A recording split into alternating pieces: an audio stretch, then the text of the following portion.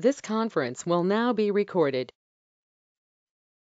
Good morning, everyone. Welcome to our new and regular attendees to our webinar, How to Analyze Risks in Construction Projects.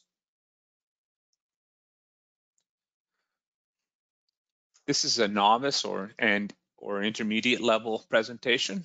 Let's give you a go ahead on that. For those of you who are attending for the first time, my name is Michael Trumper. I'm one of the principals here at Endeavor Institute, and I've been in the area of project risk analysis and management and software development for over 20 years.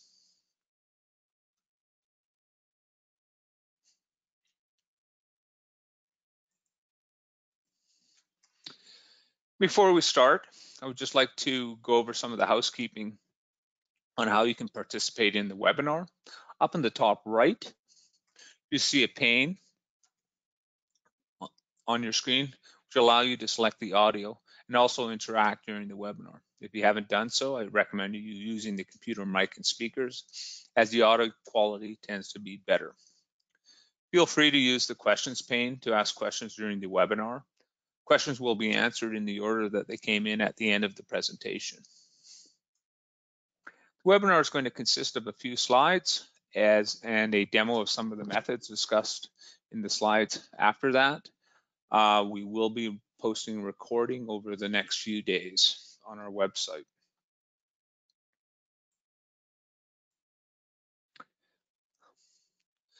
Construction projects are often behind schedule and over budget, and is often a result of poor planning, which can be a result of delusions or the unintentional mistakes of project planners due to motivational biases. These types of mistakes are most prevalent in smaller projects. For example, due to optimism bias, planners often think that a project has much less risk and can be completed faster and at a lower cost. In large projects, the source of cost and schedule overruns are often due to deception or the intentional attempt of project planners or sponsors to create plans that have reduced costs and duration with the goal of getting the project approved. This deception is often expressed as unrealistic reductions in the probability and impact of some risks and ignoring others. Why deception? Because once a large project gets underway, it can often become too big to fail due to sunk costs. Political and reputational fallout in high-profile mega projects is considered worse than the fallout from shutting down a project. One of the solutions to reduce negative impact of these cognitive and motivational biases is project risk analysis.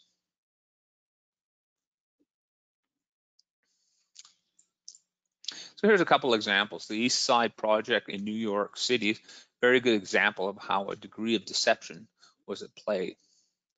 The goals of the project was to extend the Long Island Railroad from Queens into a new station under the Grand Central Terminal in Manhattan. The project's estimated cost has escalated from $4.3 billion in 1999 to $11.1 billion as of 2018, almost triple the original estimate, and making it the most expensive construction project of its type in the world.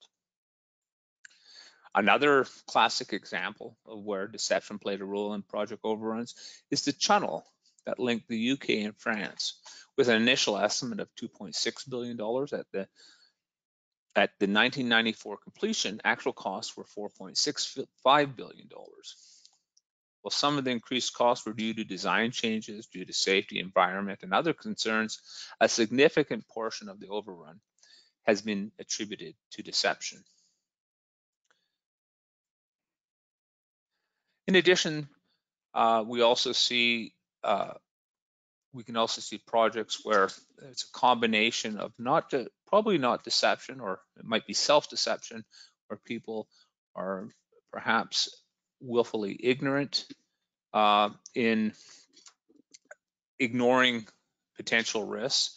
I would think that the Seattle's project to replace an aging infrastructure with approximately 2-mile tunnel is one of those. As they were drilling, it hit a major snag in 2013 when the world's largest boring machine, Big Bertha, stopped working, and needed to be repaired. Repairs took about 2 years and required digging a giant hole in the middle of Seattle to retrieve the machine for repairs. So part of that is, I think they realized the risk is, but they probably, there was a little bit of a lot of wishful thinking in regards to what the impact of what would happen if that drill failed and needed repairing. Here in Calgary, I think saner heads prevailed when a proposed plan to do a similar feat as in Seattle. In this case, a rail tunnel would have been run under the Bow River and part of the downtown to link up within existing lines. This would have been going through obviously a densely populated municipal area, along with the high water table. So perhaps with Seattle and some other sort of tunneling projects in mind, this proposal was scrapped and a less risky alternative route was selected. So here we can see the major risks in the construction industry.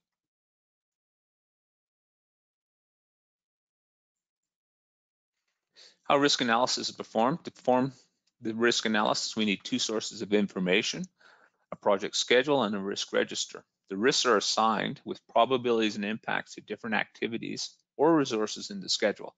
Then Monte Carlo simulations are performed. The results are a statistical distribution of cost, finish time, duration, other project parameters, as well as ranking risks in the risk register and sensitivity analysis. Project risk analysis for construction schedules can involve an integrated analysis of project schedule and cost. And perhaps the simplest way is to use resource-loaded schedules, which we'll take a look at later. So project risk analysis for competitive bidding. An accurate risk analysis is critically important during the competitor bidding. Construction companies should have a certain confidence level that they will complete the project within a schedule and budget. In this example, without risk, the project could be completed in 210 days. However, the P80 confidence level for completion is 282 days. So to meet the company's risk tolerance of P80, will require an additional 72 days of margin to account for the risk.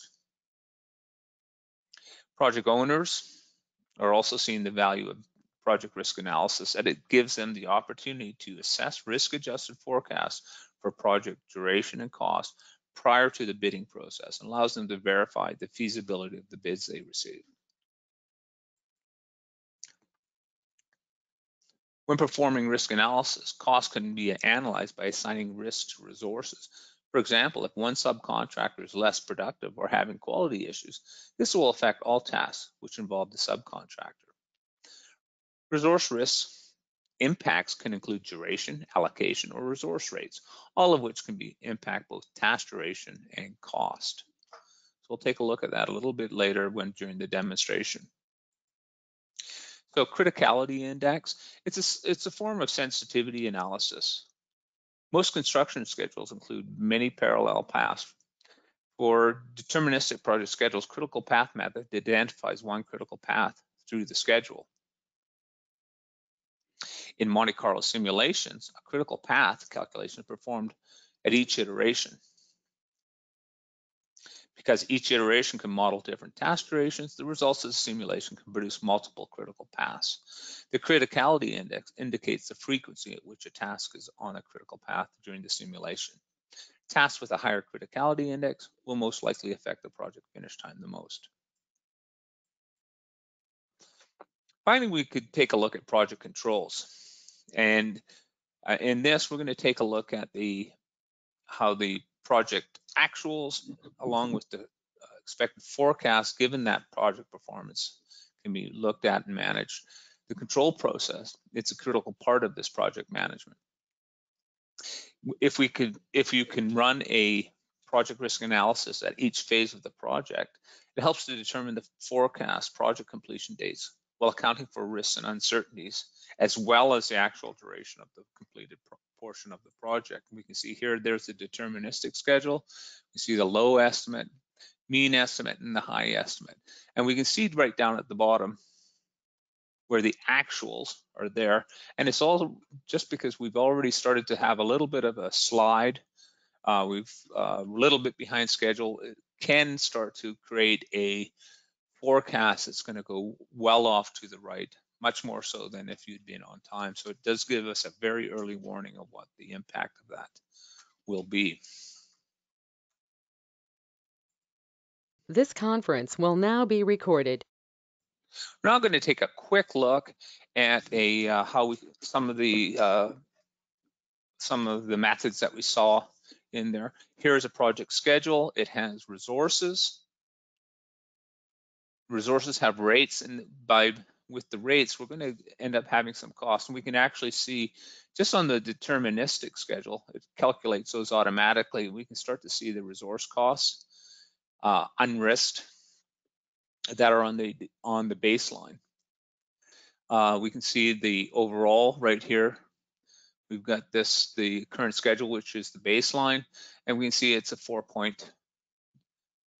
million for this particular project unrisked. Now, just so you know that if you do have a schedule, you can create it in risky projects, but you can also import them from Microsoft Project XML format, Primavera XER format, MPX, which is another one. It's a bit dated, but most scheduling engines, most scheduling tools, if you have, even if you don't have these two, will support one of these formats that you'll be able to export and bring it into a risky project to do this sort of analysis. The other side of that is that we also want to be assign risks to the system to do that risk analysis. I don't have any risks in the system because I just want to show you how we could bring them in. The first way that we can do them is we could just enter it in.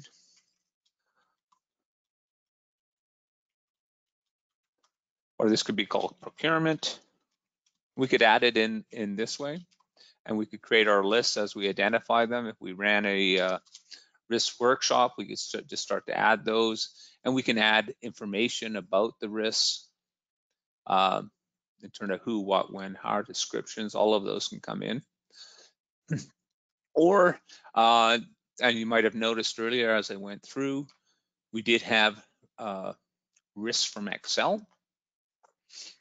So we do have a function that we can import risks from Excel. It's a mapping. We do have information of that on our website, so I'm not going to go into it right now. I just want to let you know it was there.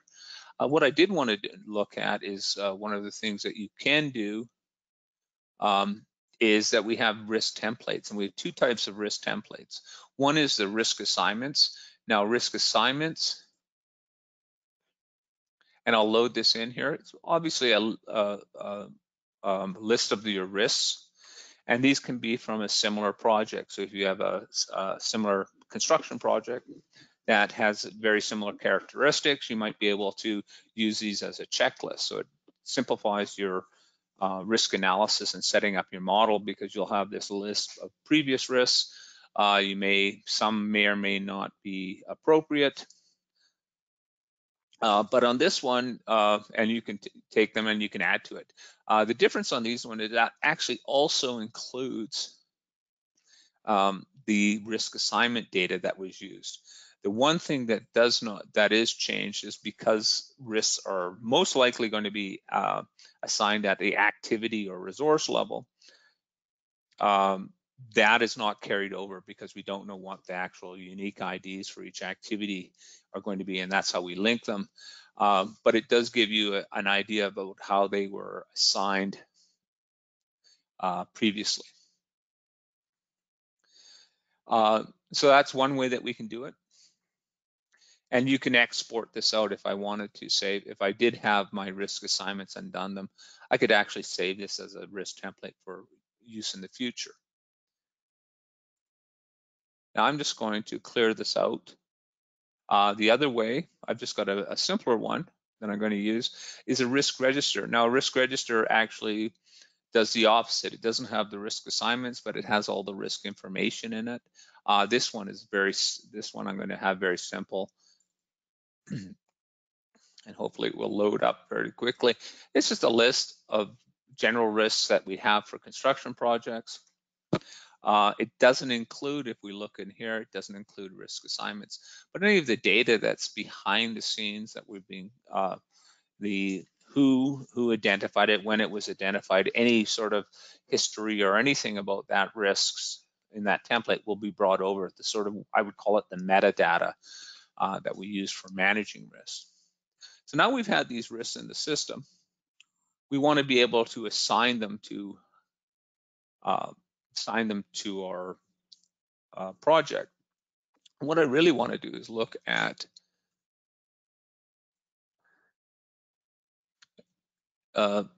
ones, and we might say, here's one that might be associated with a resource, as we mentioned earlier. So one of the best ways to be able to assign these resources is, we call it drag and drop risks. And we can see we have a list of all the activities. So if we wanted to assign risks from here onto the activities, we could do that, but we can also do it to resources. And so one of the ways that we can do it from here, here's the subcontractor. I grouped all the subcontracts into one big subcontractor group for simplicity's sakes. And I'm going to grab that and drag it over to the subcontractor. Now what this is going to do, I'm going to give it a relative delay because of this particular risk, and I think let's say there's a fairly high level of probability that will occur, and I'm going to give it a triangular, and I'll say it goes anywhere from 0 to 5 to 20%. So we've got this. Actually, we'll just make that almost uniform across the way. So we've created a triangular distribution. Now, if we look at that, and we'll just run a quick calculation on that, and we look at the analysis, and what we're seeing here is the impact of assigning that risk to this resource, because we haven't assigned anything else. We can see the cost on that, and we can see on the finish time. Let's give this a little, let's put the cumulative prob on there. Okay, we'll do the same here. So we can look at the cost. Now, one of the things is, if we look at that, so this is all being generated because we've assigned that risk to that one resource group. If we look at the statistical data for work, which is the amount of work being done by the resources, we'll actually see the uncertainty in the work is being driven by that resource. And these are very, very similar curves. And that's because the uncertainty in that particular resource in terms of duration, about how long it will take to complete the work, because of that risk, is generating work, which is generating costs based on the resource costs, the resource rate. Now, we can also, if we look at this, we can also assign risks. We could assign risk to another one. And I'm just going to go in and say it is I'm going to call it a rate risk, and the rate risk is, we're going to assign it to a resource, and what it will do, we'll put an uncertainty around what it will cost on a material resource. So if I go back to here, and I'm going to go to resources, and right here we have this steel supplier, and so we have a cost per use. We're going to apply a little bit of a risk to that. Simply here, we'll go to risks, and let's see if we can find it here. Rate risk, there it is. There's the risk that we were going to do. And it's actually a specific type of outcome type. It's called a rate increase. Now, what we're going to say is that we think that there's a chance that it'll be 0 to,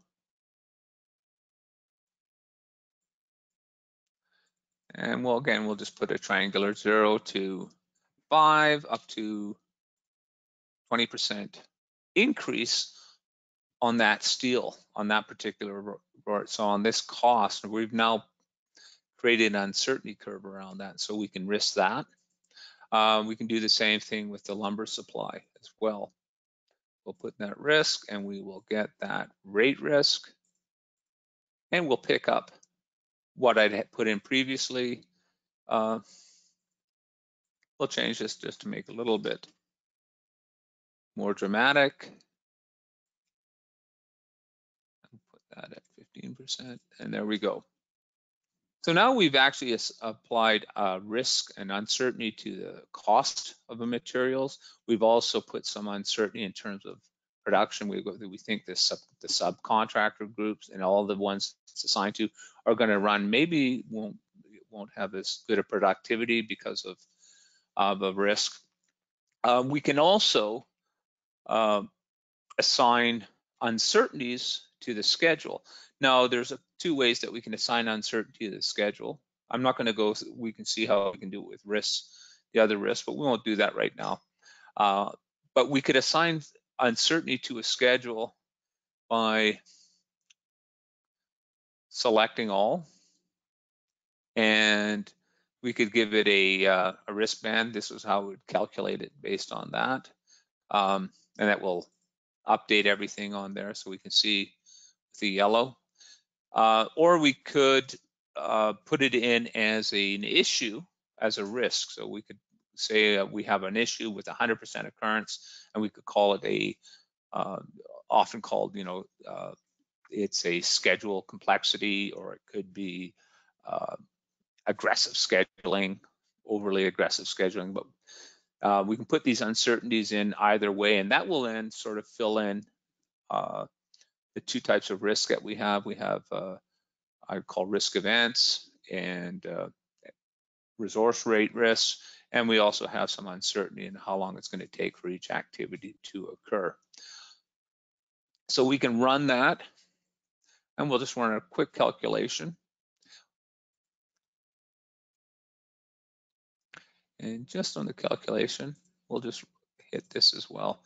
So when we run that, we can start to go back down into the analysis. Now, one of the things that when we do run an analysis on critical path, with critical path on Monte Carlo, if you have a very big schedule, it's going to cause additional, it takes additional time to do it, so it can slow it down quite a ways. So if you don't want to look at a criticality index, you might want to, if that's not one of the things that you want to put out. And we can go in here and we can show where the critical path is on the system. We can see that. So we run the critical path.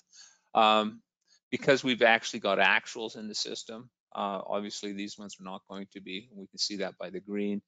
They're not, but we can start to see the critical path here.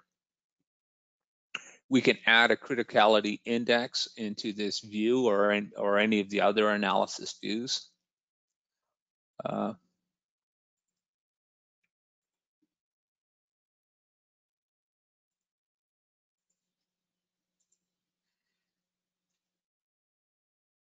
And there we start to see some of that criticality index coming in. So that's one of the things. The other alternative view, and I actually think kind of like it a bit more, is the which is the cruciality. Cruciality tells us it's a sensitivity analysis, and it's telling us, and we have it as a sort of a traffic light,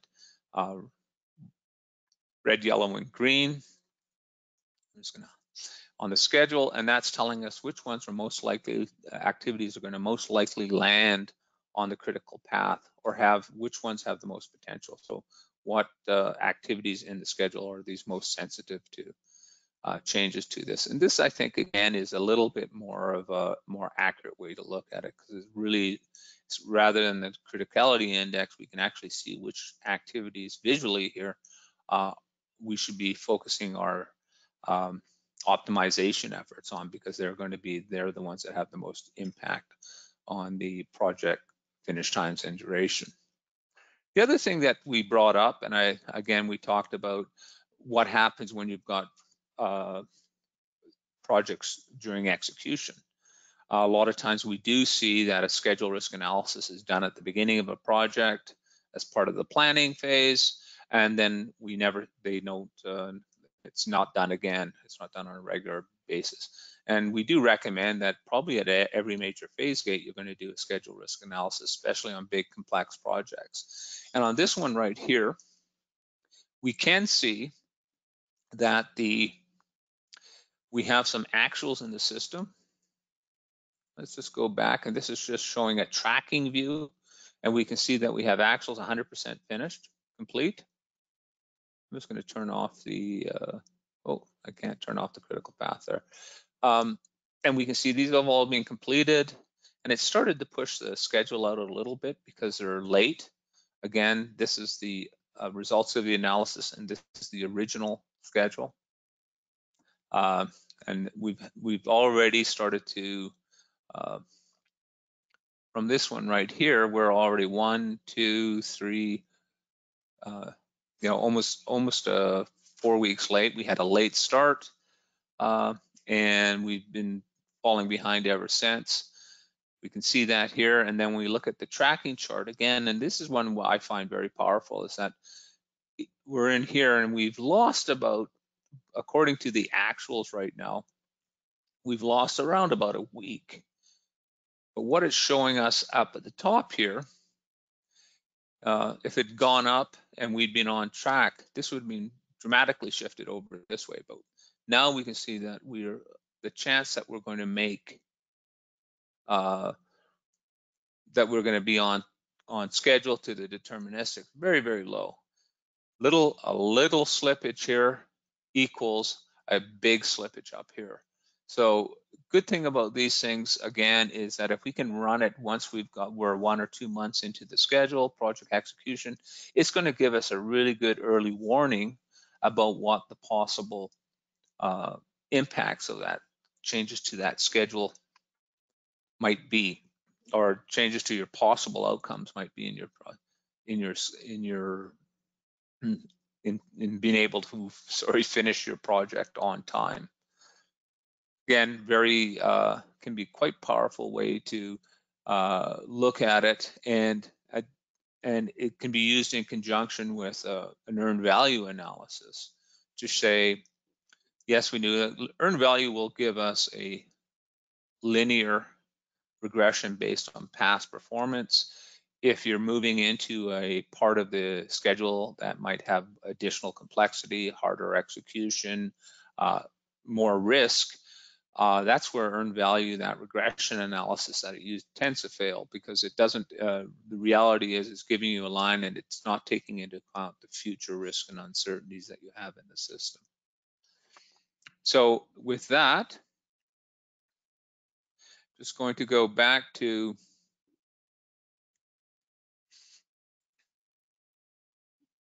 our plan and we can finish up there. If you have any questions, please feel free to ask them right now. I don't see any in right now. We do have a book out that covers a lot of this. It's called Project Risk Analysis Made Ridiculously Simple.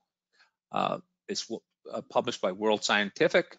You can see information of that on our site, as well as on Amazon.com or any of the sort of booksellers.